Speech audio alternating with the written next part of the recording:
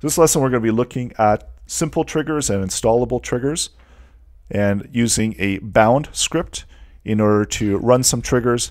So it's looking at the onOpen, which is typically used to add menu items, but you can use it for other functions as well. Whenever the spreadsheet opens, then we can run a function. So if we want to run this logme, that will run every time the spreadsheet opens. Also, how we can add triggers, so using code in order to set up a trigger. So this is an installable trigger that will run the logme function as a time-based trigger every 4 hours, and then we just run create. So you just need to run the script one time in order to add the trigger. In order to see the triggers that you have, you can also manually add triggers. So going into the triggers option on the left-hand side in the menu, there's the trigger that we created programmatically, and we can see that we've got the parameters there that we set. You can also add a trigger, and that will have the same pop-up to add the trigger, and then we can set the parameters for the trigger and add that trigger in for automation within the code. And then we've got various functions here, and the one that we're running is the logme function, which is going to be selecting the spreadsheet, creating a random number, and updating the spreadsheet with a value. So every time we open up the sheet, that function is going to run, and it's going to add that item into the sheet. So even if we have our code running in the background, we don't have to have the spreadsheet open, and it will continue to log to it according to the trigger. So that's all coming up in this lesson. Go over to the drive and create a brand new spreadsheet. So under the new tab, click Google Sheets, and that will create a brand new spreadsheet. And this is a sheet that we're going to use in order to add some triggers. So we'll call it test triggers. And within the sheet, we'll rename the first sheet to be a log. So we'll set up a way to log triggers. So there's a lot of different simple triggers that already come with some of the applications. So we've seen that the onOpen is a typical one that's used in order to run a function whenever the sheet is open. So going under extensions, let's open up the bound script editor, and we'll create some of the triggers and then run those triggers within the code. So we'll call it test and automation. So this is a way that you can automate what happens with your Google script. And we did see within the web applications that we can use the do get and do post. So those are web app that are triggers that automatically run. There's another one that is contained within the sheets and document and presentation and forms. So this is the onOpen, which is going to run by default whenever the web page is, or whenever the spreadsheet is opened. So let's select the UI object. So within the spreadsheet app, get the UI object. And this is a typical one where you might want to add a button to the top of the spreadsheet. So whenever the spreadsheet opens, we'll trigger the UI. And then within the UI, we'll create a menu. And then we need to have a label or a caption for the menu. And then we can add multiple menu items. So adding an item. And these again are going to require some parameters. So one of them is going to be the name, the label, and the second one is going to be the function that gets run. And you can chain multiple items into the menu, and just for consistency, so we'll create a couple functions there that we can run. And then once you've set the items you want to add to the menu, you just complete it with the add to UI, and we'll create these functions that are going to run whenever they get clicked. So one of them is going to be test1, and the other one is going to be test2. And we'll create a separate function that's going to run an alert so that we can output some content and whatever value we want to output. So this will return back. So we'll just run the UI object. So using the spreadsheet app, get the UI, and then we're going to just create a simple alert with whatever we have for the value message. And within both of these functions, we'll just output whatever we have for the value. So this one just be test1 as the output. And then the second one will be test2 as the output. So now let's run the code. And because this is a bound script, we are able to add this function. And this is one of the simple triggers. We can also add in onEdit triggers as well. So let's take a look at those. So let's run the onOpen. And this is just a default function that's going to run whenever the spreadsheet is opened. So it's adding the menu item into the spreadsheet. So there's our menu item. When we click those, we run the alerts and we output the corresponding content from the alerts. Let's try a few other simple triggers. And with the spreadsheets, there's quite a few there. So there's another one, and these are all default. So there's the onEdit, and this is actually passing in the parameters. So whenever the content is edited within the spreadsheet, we can run a trigger. And for this one, we can do a JSON stringify the event object. So once that's added, if I edit any of the content, it's going to have that pop up, and this is the values that we're getting sent. So we get the user that made the edit, the nickname of the user, the range that the user edited, and what was edited, the value that it was edited. So you can track all of the information, and that's capturing the event object whenever the spreadsheet content is edited. So I'm actually going to comment that out. And you can also have installable triggers. So these are triggers that you can run within the app script automatically.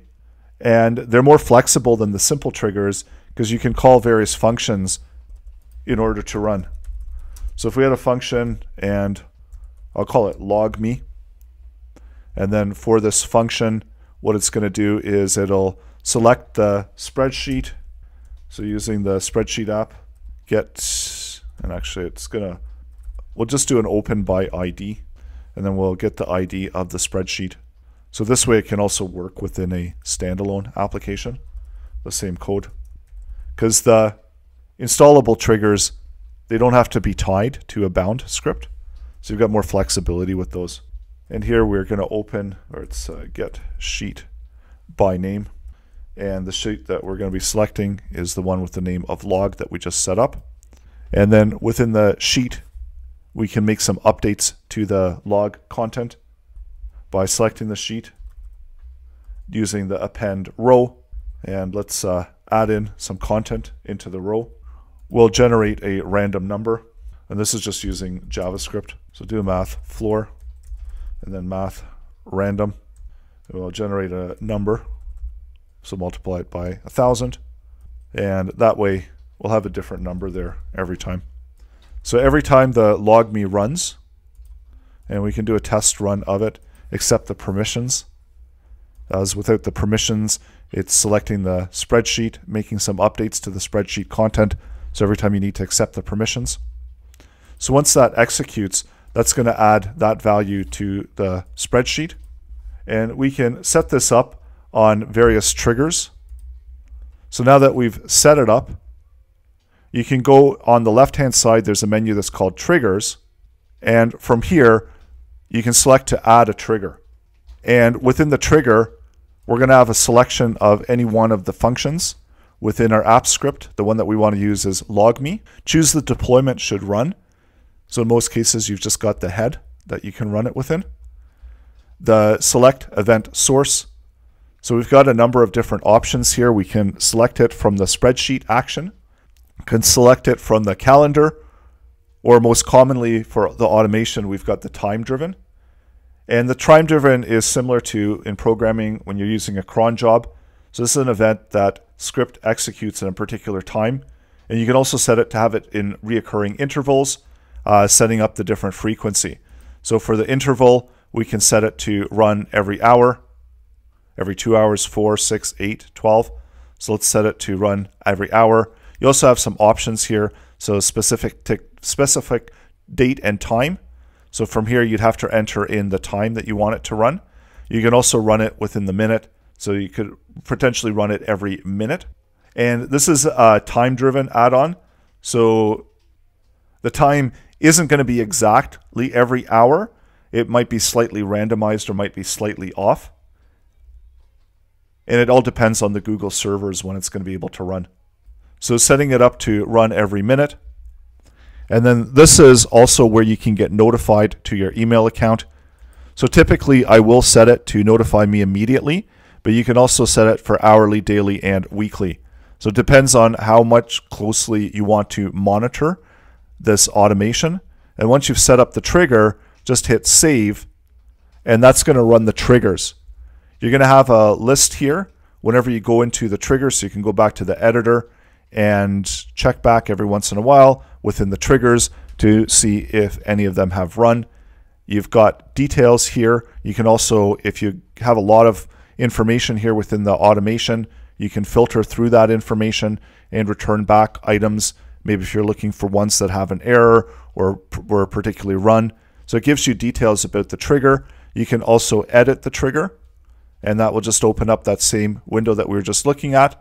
And then also within the trigger here, you can delete the trigger. You can check out the executions, failed executions, so you can get some additional information on those triggers. You can add in multiple triggers that will run different scripts or the same script. So it's completely optional and depending on what you want to accomplish with the triggers. You can also set the triggers using script.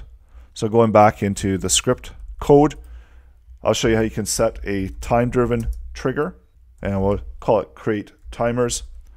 And so what we can do is using the script app service, we can generate a new trigger, and this is where we need to specify the function that we want to run from the trigger. So we'll run the logme function. It's expecting a string value for the logme. And then we need to set the parameters. So this is object-based. So setting it up as time-based. And within the time-based, you've got the same options. So we want it to run every hours. And then we just need to enter a numeric value. So we want to run every 4 hours. And then the last part is to create that object. So this will create the trigger when we run the function create timers. So let's run that. And we need to accept permissions, as this is automatically adding the trigger to run within our script. So let's accept the permissions for that.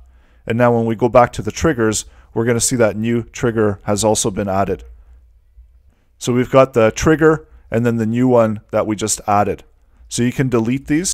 So going over and deleting the other trigger. And so we're just left with the one trigger that's going to be running.